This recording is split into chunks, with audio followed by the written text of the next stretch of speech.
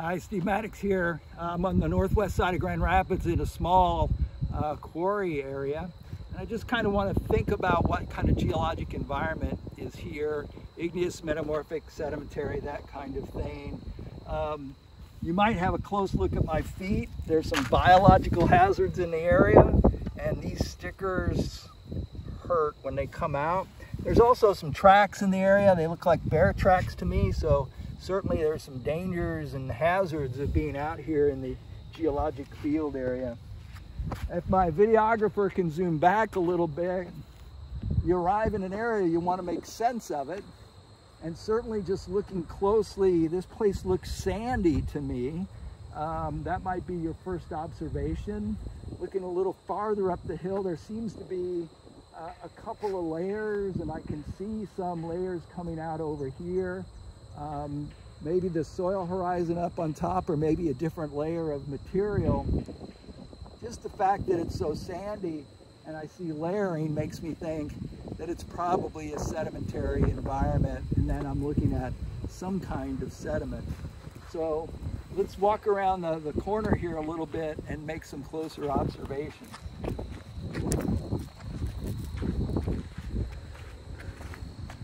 So maybe looking this way, the first time that I walked up here, I looked at this environment looking up on this hill right here, and I was just thinking, this is probably a sand dune. It is so sandy.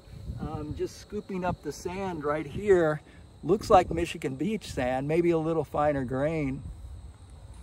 So I could look at it, describe it, and say, oh, definitely a sand dune. As a geologist, we carry these little grain size charts.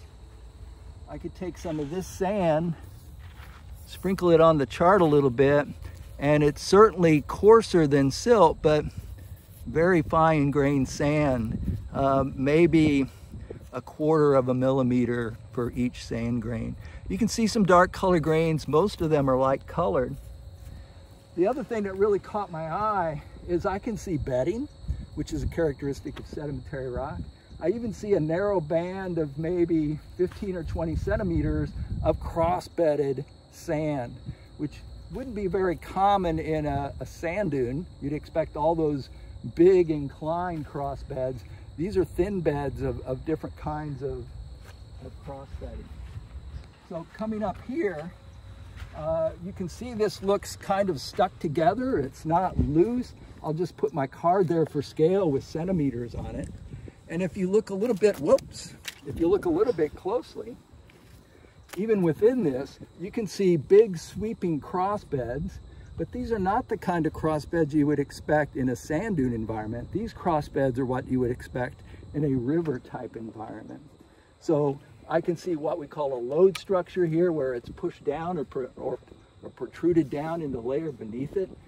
Some interesting structures here where the sand was clumping together, and even some cross bedding within the overall sandy unit. So when I'm looking at this, I'm thinking much more likely that this was laid down by a river. So being near the surface of the earth, a lot of it being unlithified, this is pretty lithified, you know, so it's sticking together. I'll bring some to class for you guys to see. So sandy environment, some of it's lithified, some is not. This almost looks like ripple marks that you would expect in a water type environment. So I think this is much more likely to be interpreted as an outwash deposit, a river in a glacial environment that's moving this really kind of well-sorted sand. So maybe just taking another look, so I can take this sand, push it onto here, classify it by size, which you guys have been doing for your clastic sedimentary rocks. The other thing I can do is get out my hand lens if I don't get sand blown in my eyes. And I'll try to get a picture for you guys. This is all colorless sand, which I would expect to be quartz. So most of this is clear quartz sand. The last thing I want to show you is up on the surface, as I walk down here, kind of washing, maybe getting washed down the hillside, is these little pebbles. So looking closely at these pebbles, you realize, okay, these are not quartz. In fact, this one looks like a limestone. That one's probably a basalt. Not sure about what that is. Oh, that looks sedimentary to me. So there's pebbles up on top. As that top layer is getting eroded, rocks are washing down on top. So that makes me suspect that the top layer has a different kind of composition to it that may not be these layers deposited by a river washing out in front of a glacier. That's what I got for you today. Thank you.